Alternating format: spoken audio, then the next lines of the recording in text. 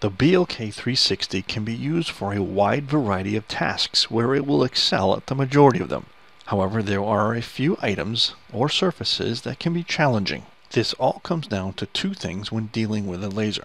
The first is mirror-like surfaces, which just redirects the laser off what you're trying to scan, and the second is reflectability, which the laser scanning industry knows it as albedo. If you look at the specification sheet of any laser scanner on the market, chances are you will see this term albedo as it relates to the maximum range, or how far the instrument can scan, and or how accurate the instrument measures a distance, known as the ranging accuracy. As a note, this is not to be confused with 3D positional accuracy, as that requires the angular accuracy of an instrument as well. To put things into perspective, the average reflectability in the world is about 30%. This equates to a dark gray color. With that said, we will cover 4 challenging surfaces that you may encounter. The first is a dark matte surface. Second, reflective surfaces, like this cooktop. Third, mirrors. And last, shiny cars. In the case of dark matte or black matte surfaces like coal or this rubber flooring, the reflectability is very low. This means that laser energy or light is mostly absorbed, which makes it hard for a scanner to quote see it. If you scan this type of surface, the resulting scan may look something like this. One tip may be to apply small pieces of tape in strategic locations so that you can properly capture the surface. Always remember that you will still get more information off the surface, even with the tape applied, than had you measured it with conventional tools. As you can see from the scan, the tape markings show up nicely because they are a higher reflectability or albedo, which makes it easier for the scanner to quote see. Next is reflective surfaces like this cooktop. When trying to scan something like this, the laser will just reflect right off the surface, where the laser will not get any kind of return. There are 2 tips for something like this. Like the dark matte surfaces, apply tape like masking or painter's tape to the edges so that you can define the surface while modeling. In this case, the scan will look something like this. The other is to apply some sort of powder to the surface like talcum powder. This will make the surface reflective for the scanner and you will be able to get data off the surface. If you use this method, the resulting scan will look something like this. Once you're done, just wipe off the powder and you'll be back to what it was. Next is mirrors.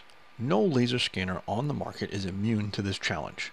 Mirror surfaces just cannot be scanned.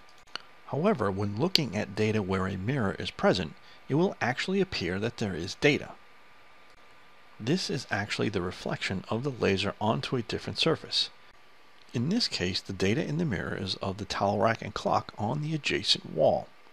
However, the data in the reflection will be in a straight line because the laser distance will be calculated by using the distance from the scanner to the mirror plus the distance from the mirror to the reflected surface.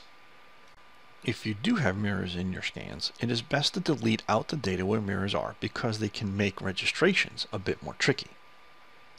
With all that said, there may be some projects where you just need to scan a surface of a mirror. One tip is to put masking tape or painter's tape on the mirror surface so that a plane can be established on the surface. The resulting scan will look something like this. Notice the reflected data where the tape isn't. If we were to go into the software and take a look at the data, we can zoom in, rotate, and you'll notice that the data has been projected in a straight line from the scanner. This is as we have described earlier in this video. Also, it is best to delete this data because it could be problematic in the registration. We'll simply just fence it and remove it from the scan. Now we have a nice clean data set. Also, you can see from the tape, you now have the surface of the mirror. Last is scanning cars. When scanning cars, you need to keep in mind on how to tackle both the color and a mirror-like surface. This is where is most evident where not every scanner is made alike comes into play. This is because most of your higher-end professional grade scanners will have an easier time with surfaces like these since the laser system is built very different. However, here are a few tips to be aware of when scanning this type of surface. Cars that have just been through a car wash and or are wet can be challenging because the body of the car is shiny. If you remember back from the cooktop example, the laser will just reflect off the surface, resulting in a void in the scan data. Furthermore, in many cases, shiny black cars can be the Achilles heel for many, not all, scanners that are in the market today. With some scanners, you may get a result that looks like this. Remember, in the case of the black car, the albedo of the surface is extremely low, so you need to help the scanner out. One tip is to apply a powder like talcum powder so that we can increase the reflectability or albedo. As you can see here, the car was lightly dusted and the resulting scan looks something like this. Also, as mentioned before, many times professional grade scanners will be able to scan these types of surfaces much better because they are made different.